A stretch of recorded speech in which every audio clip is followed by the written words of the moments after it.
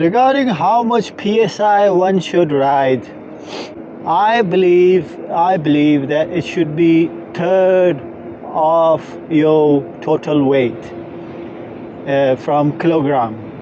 So convert your weight into kilogram, and the third of that figure should be your PSI. That's what I believe. That's the safe PSI to ride on. Otherwise your tire will be so stiff, so round, and so it's like riding on a razor blade.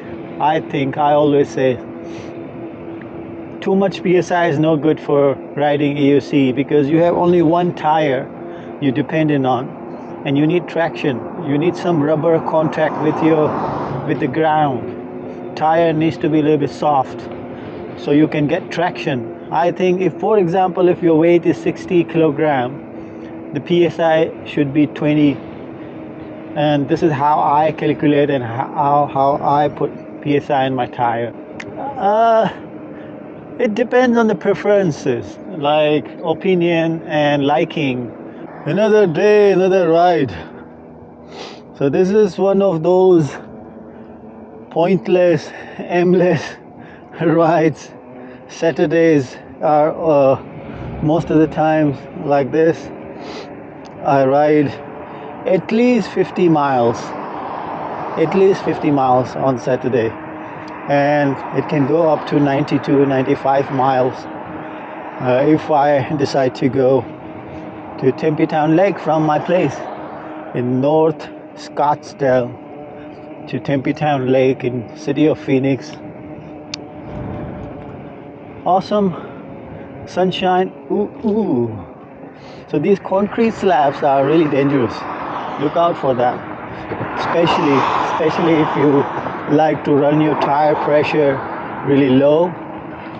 So these concrete slabs, they are uneven, and suddenly they will pop out, lip out, and you won't know. It happens so suddenly, like one of these concrete slabs have a lip upwards, and that can bend your rim.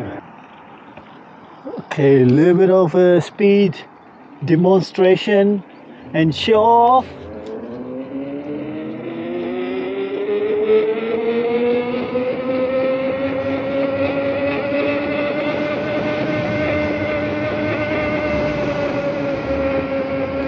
I have some people sharing the path. Broke my speed. Stupid, man.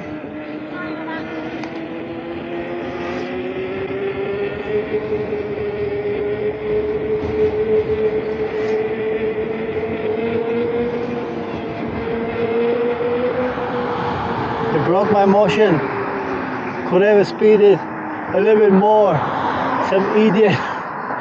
So listen guys, there are idiots in all communities. So bicycle community also have some idiots. So yeah, we are in, if you look at it in overall, EUC community is awesome, man.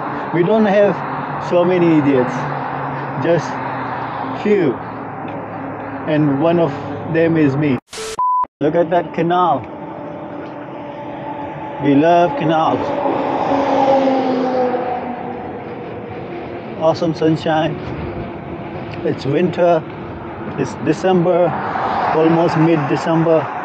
At night, it's nippy, and it's for some it's unbearable. But I go out at night still.